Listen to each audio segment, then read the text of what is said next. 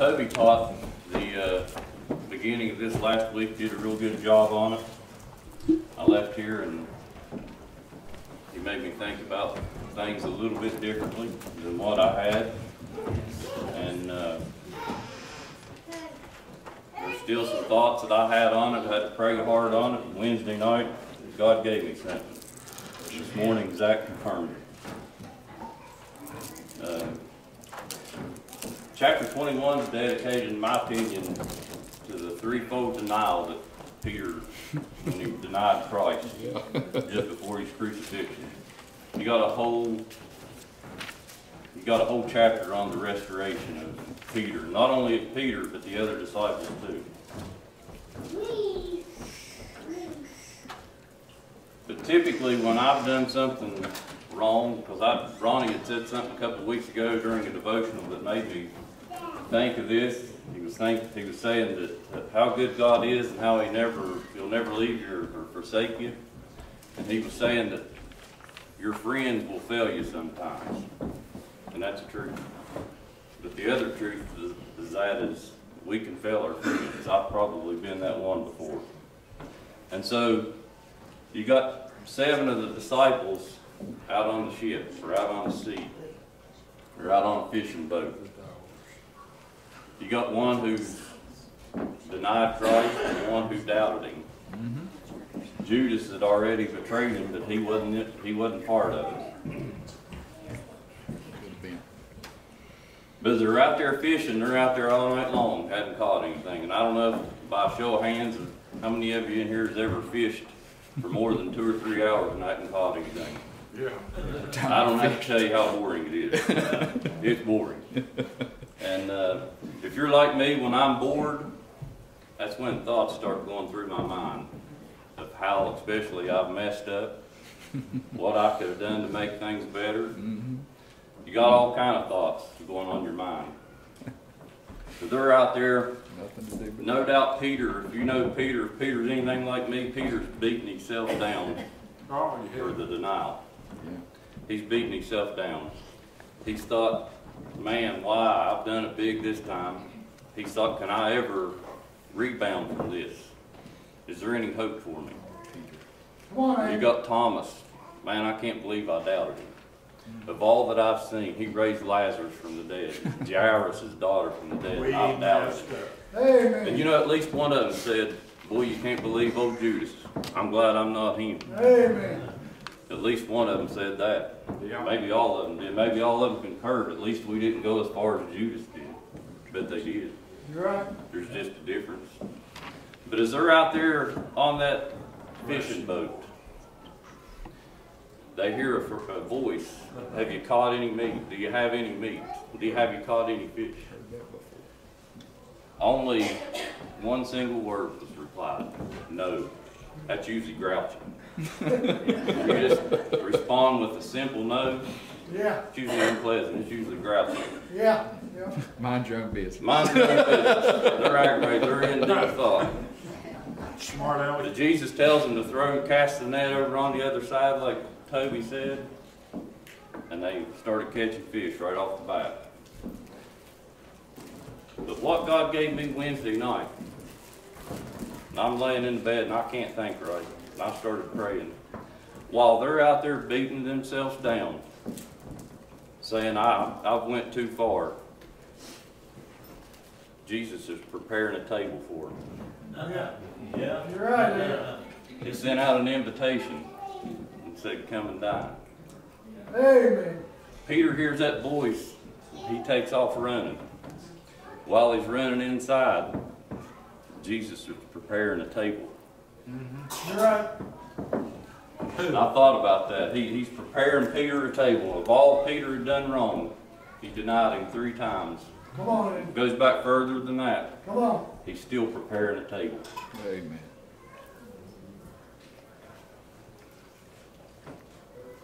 I went a little different on this. You know, several chapters before this, Peter's probably singing that song, Fill My Cup, Lord, I lift it up. Yeah. Right now he's saying, fix my cup, Lord, I've messed it up. And I've sung that song, not once or twice, but several times. Matthew chapter 11, Jesus said, "Come unto me." In chapter 16 of Matthew, he says, "Come after me." Come on in. I really think that this lesson had everything to do with the restoration of Peter. Yeah. God had already made him a promise. He wasn't finished with him. Despite all his faults and failures, God wasn't finished with Peter. Come on in. But I thought about Wednesday night when I was laying there, as Peter's more than likely having a private conversation with Christ. Christ reminded him of the cost of discipleship. And he asked him, "Have you counted the cost, Peter?" Because in Luke chapter 14, starting at verse 26, the Bible says, "If any man come unto me, hate not his father, his mother, his wife, his children, his brethren and sister, and his own self, he cannot be my disciple. And whosoever does not bear his own cross cannot be my disciple. Bless you. For which of you, intending to build a tower, setteth not down first and counts the cost to see if he has sufficient to build, lest happily, after he hath laid the foundation and was unable to build, all that behold him begin to mock him, saying, This man began to build and was unable to finish." Amen. And I ask you here this morning if you counted the cost. I want to say that when Jesus said that, he didn't leave any fine print. And I've often been discouraged by reading that until I fully understand it. Jesus isn't breaking the commandment and saying you need to hate your father and your family. He's not. Because salvation, it's free. It's not a reward for the righteous. It's a gift for the guilty. Amen. But God demands, He demands that discipline that you serve Him first. Amen. And like I said, He's not going against the commandment to tell you to hate somebody. Because the true mark of a Christian is the love of God. Amen. And I'll say this. If I put God first, I can love my wife. Amen. I can love my mom and dad, Yes. my mother-in-law and father-in-law, and my church Yes. much better. You're right, Andy. You're right. I can love my family and my church much better by making them number 2 in my life than I could ever make Amen. them at number 1. That's true.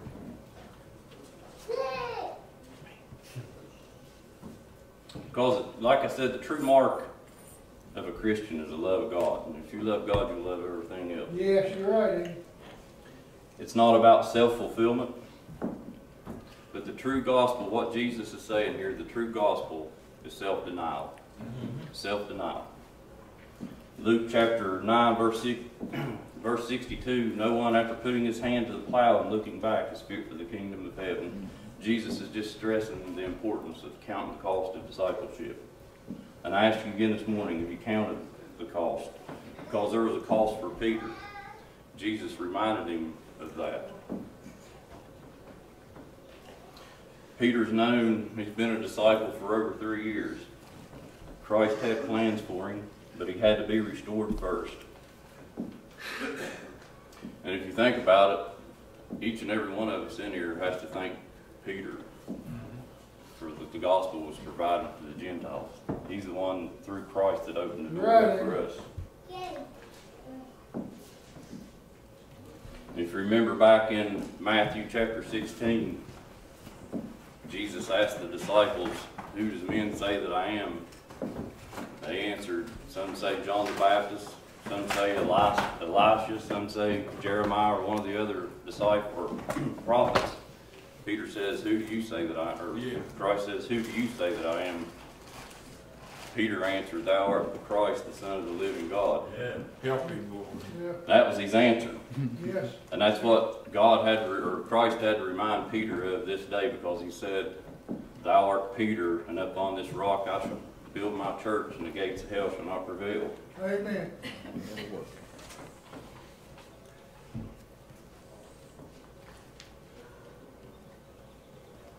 But again, Peter had to be restored. Because if you think about it, the restoration of Peter was most important to all of us, to the church. Amen. It was critical to the leadership of the other disciples and for the ministry, and especially after the ascension of Jesus Christ. The disciples would also need to be able to trust Peter. They've seen him deny him. They've seen him forsake him. They also needed, every one of them needed restored. Peter needed to know that although he had forsaken Christ, Christ had never forsaken him. Right. And that's what this is about. Amen. Yes.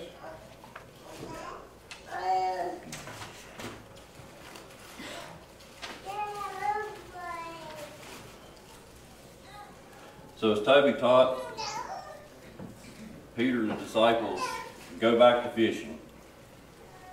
So why do you think they went back to fishing? Was it because they lost their faith?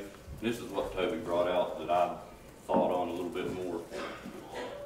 Or was it they lost track of what they were called to do? Or was it out of frustration? I think probably a little bit of all. Yeah.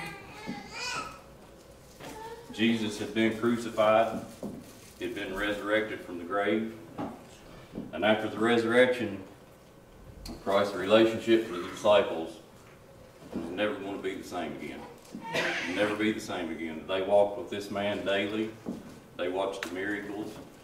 And after he was raised from the dead, he was only there 40 days. This is the third meeting as a whole that Christ had with the disciples. They no longer had that day by day, one-on-one intimate relationship with Christ that they once had. They're used to following Christ. They're used to being near him. They had a personal relationship, Yes. probably daily with him. Amen. And so, think about it that way. Somebody that you follow, it's hard for us to understand death. We lose a loved one. Think of how you are with them, and that's how they are with Christ. Probably even more. They've seen this man do countless miracles, Oh yeah. Oh yeah. and they've lost that. Yes. So they think. So I thought about it like this. Jesus called you to be a disciple. You left all you had. You left all you knew to follow him. Right. You're hoping for a new, prominent kingdom.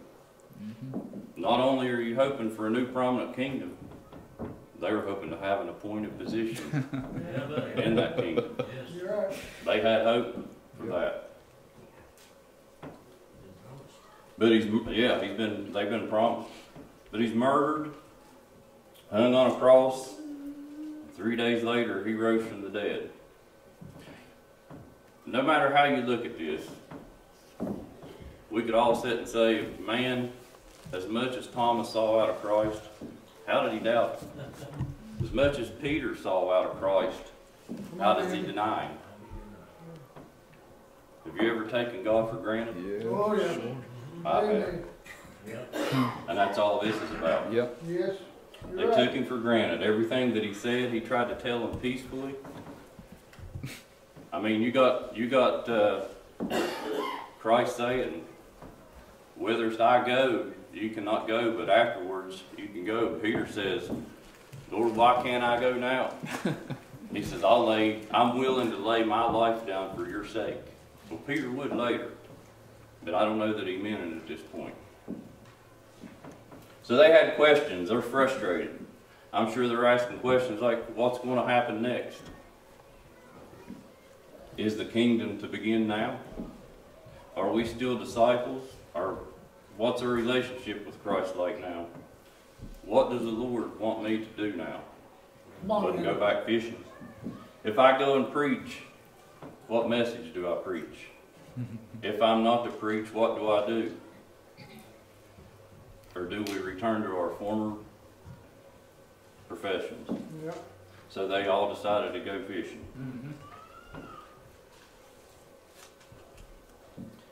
Starting at verse 15. So when they had dined, Jesus said to Simon Peter, "Simon, son of Jonas, lovest thou me more than these?"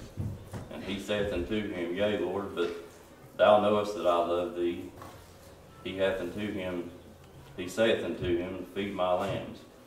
He saith unto him again the second time, "Simon, Simon, son of Jonas, lovest thou me?" And he saith unto him, "Yea, Lord, Thou knowest that I love thee. He saith unto him, Feed my sheep. And he saith unto him the third time, Simon, son of Jonas, lovest thou me?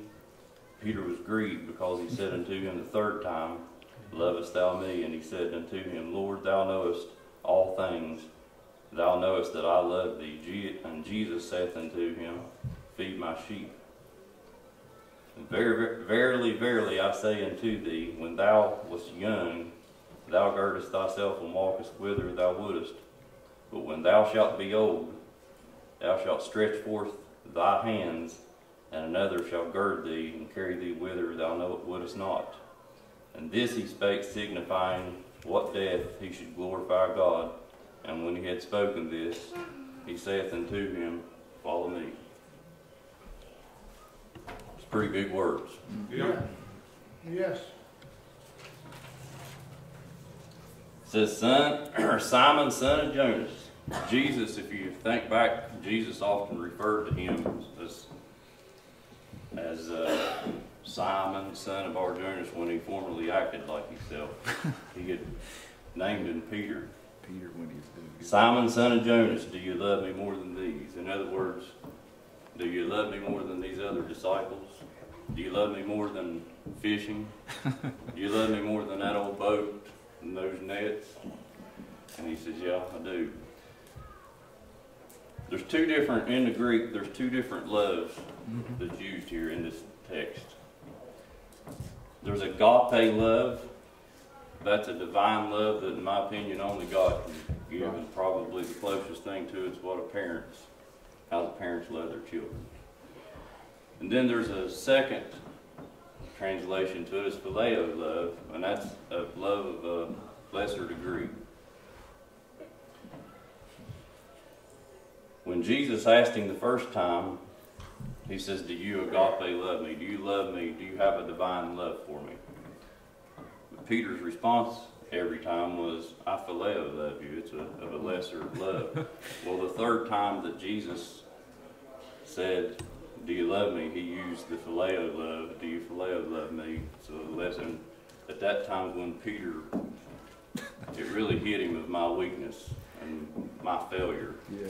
And he says, yeah, Lord, of all things, you know that I love you. Peter realized his weakness. Yeah.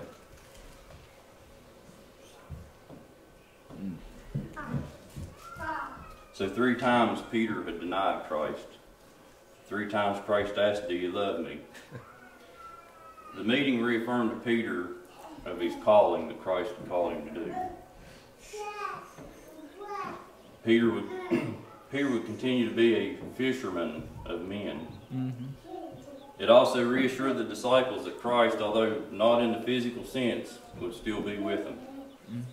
It promised them guidance and the power to evangelize through the Holy Spirit.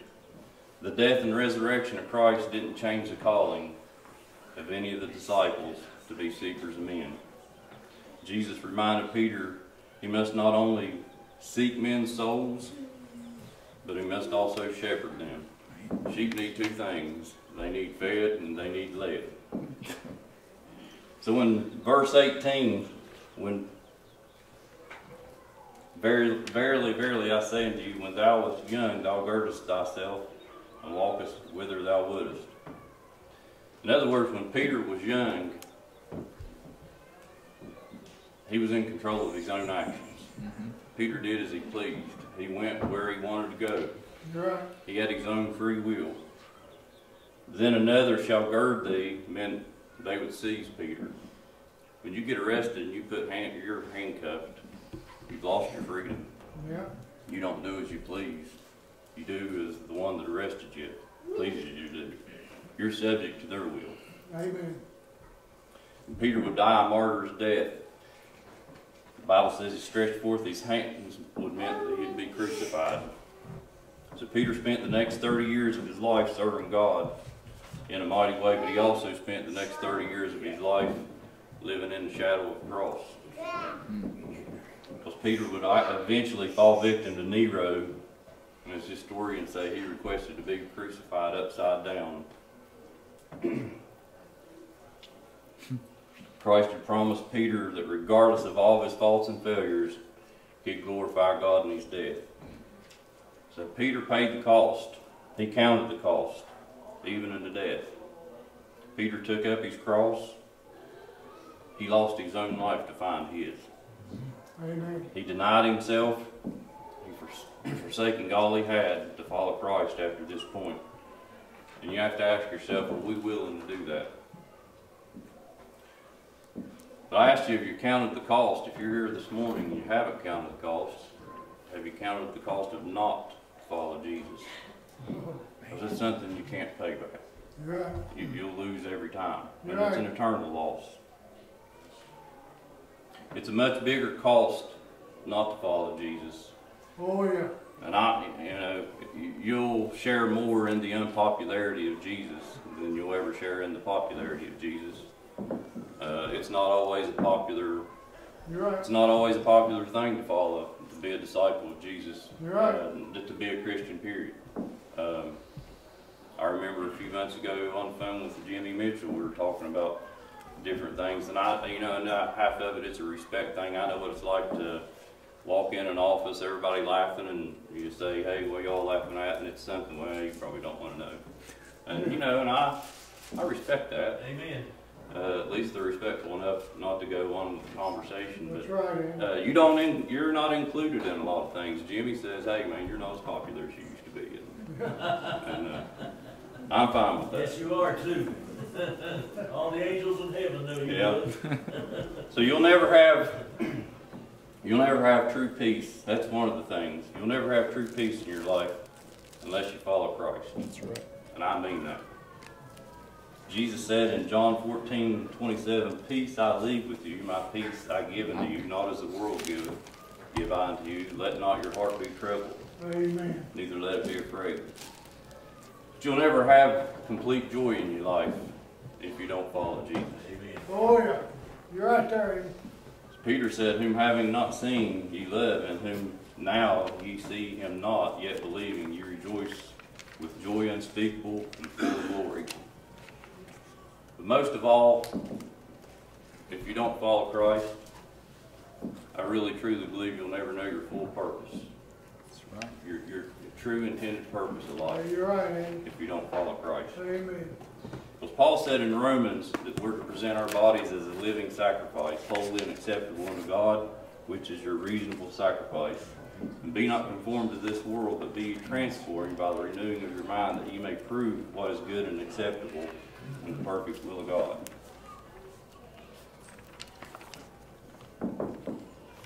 For each and everybody here, whether you're lost or whether you're saved,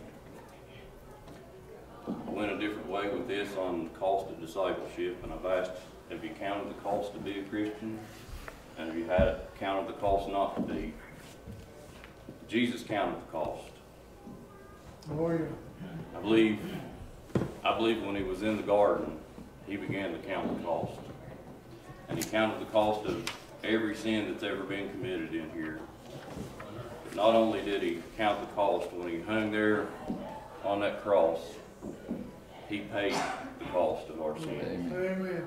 And that's my lesson. Bless you, my Bless you. Good, man.